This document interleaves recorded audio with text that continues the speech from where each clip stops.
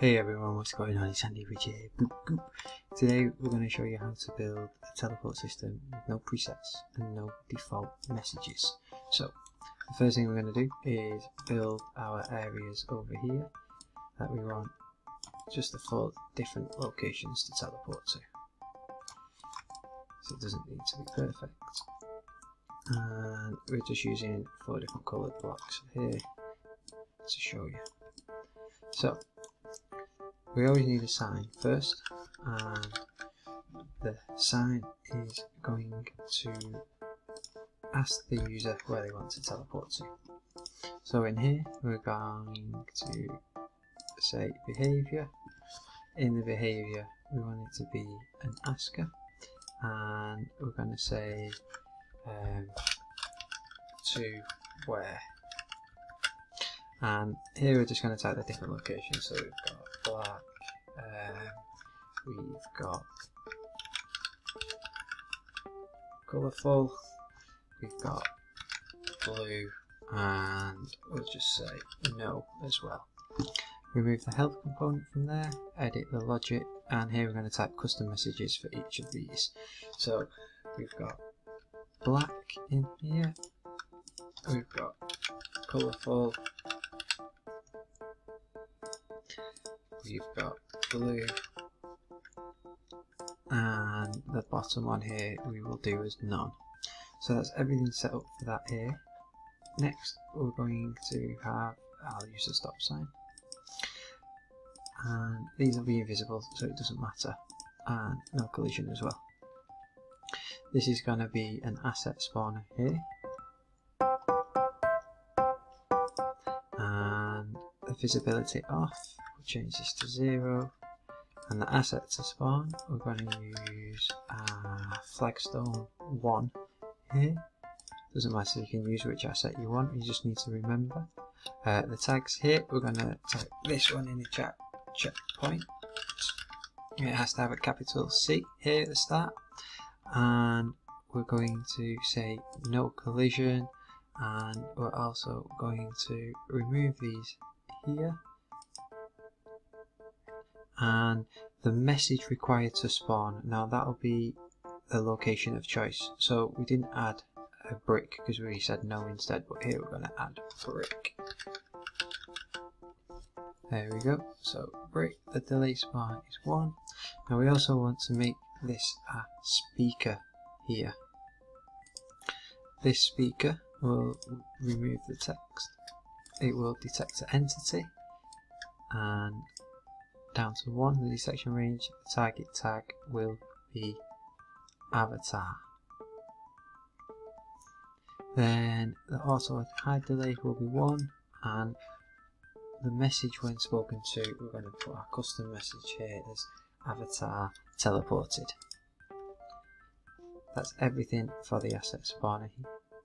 Now we want to bring out just another asset, anyone will do. We'll put it on the floor here, and we'll also make it invisible and no collision. This asset wants to be just a speaker. Remove the hello text.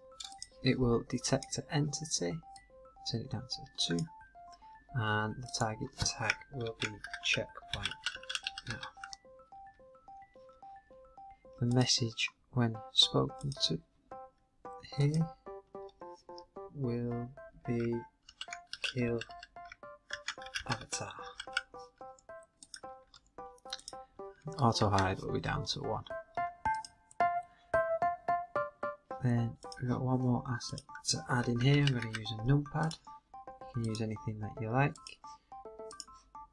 Just move it to the center. The indicator will be removed and the behavior will be a void. What you need to make sure is that the asset spawner spawns the asset inside the void. So activation mode of the void, we'll do it on message received, and the message required will be avatar teleported. Blocks will be don't destroy, asset destruction will be only destroyed from list. Here we want to edit the logic and add an asset to our list.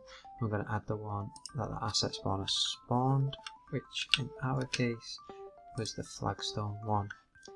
Here we just want to flick that switch to turn it invisible. Now we've got the basic setup of our teleport to here, and we just need to make sure there's two things to turn off for the invisibility when you have a void behavior. Also do that as no collision. We want to go to the global parameters, controller, components, make sure our death delay is -2 and our checkpoint stays the same, and then the instant death message is kill avatar that we set before. So this is all set up now. We want to highlight everything that we've got in the area and duplicate it to each location that the avatar will go to. So at each location there's only two things for us to change, and that is the message in the sign and the asset spawner. So the asset spawner wants to have the same message as, look, the location that it's on. So here it was brick, here it's going to be the message blue we added before. On the back one over here it's going to be the message colourful, and on this one it's going to be the message black. Then our signs just need changing at the ones that we duplicated it, because we've still got the blue, so we want to change that to brick. And the message for blue will also change to brick.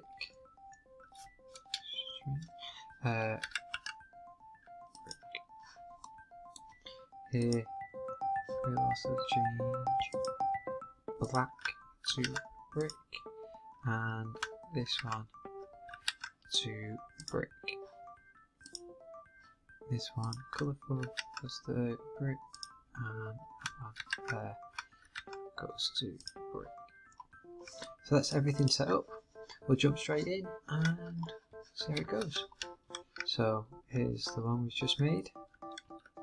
We'll speak to our sign and we'll go to the colourful. Perfect. Speak to our sign and we'll go to the black. Brilliant. And we'll go to the blue.